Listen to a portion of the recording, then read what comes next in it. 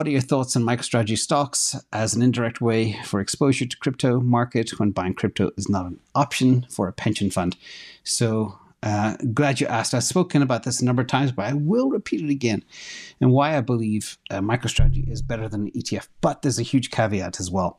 One is I call this financial jiu-jitsu. They use free cash flow to buy Bitcoin. They can issue stock to buy Bitcoin. They can issue convertible debt to buy Bitcoin. And they can borrow against their Bitcoin to buy Bitcoin. So these are things like financial tools, kind of like the hedging stuff we spoke about, that an ETF cannot do. And that makes MicroStrategy like an ETF on steroids type of thing. Much bigger, stronger, faster, way more financial tools to be able to accumulate more.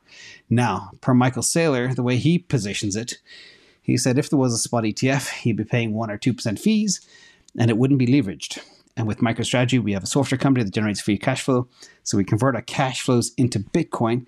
And MicroStrategy is a de facto Bitcoin spot ETF that generates a 4 to 5% tax deferred yield. Boom, boom, boom.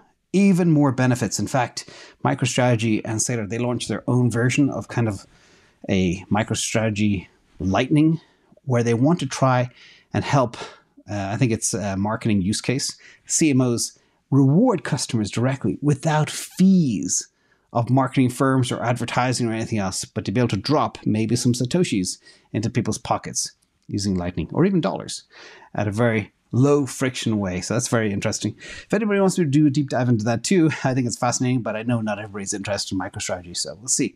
In addition, what you can do too is play the ARB Cloud. This is a tool we've built. Just to give you an example, if you can buy a Bitcoin proxy and sell it tax-free in your account, in your retirement account, this can be very powerful. And kind of like the swap trade we did with Bitcoin to Tesla, this is another one that you could have done late 2022 in November. In just 2 weeks, you could increase your Bitcoin bag by 25%.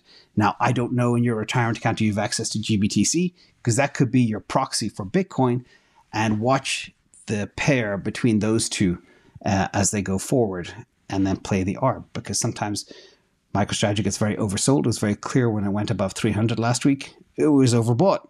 But sometimes it goes the other side. And if you look at MicroStrategy in after hours right now, you'll see a big pump. And maybe this is because of the news I just mentioned a slide ago. So, and remember always, and I always stress this, same thing, hasn't changed in 2 years. Manage your risk. Never, ever have more than 10% in proxies. Never have more than 10% or all your eggs in one basket, whether that be a wallet or staking or anything else. Okay? It takes a lifetime to accumulate capital and a second to lose it. So make sure you spread your risk carefully.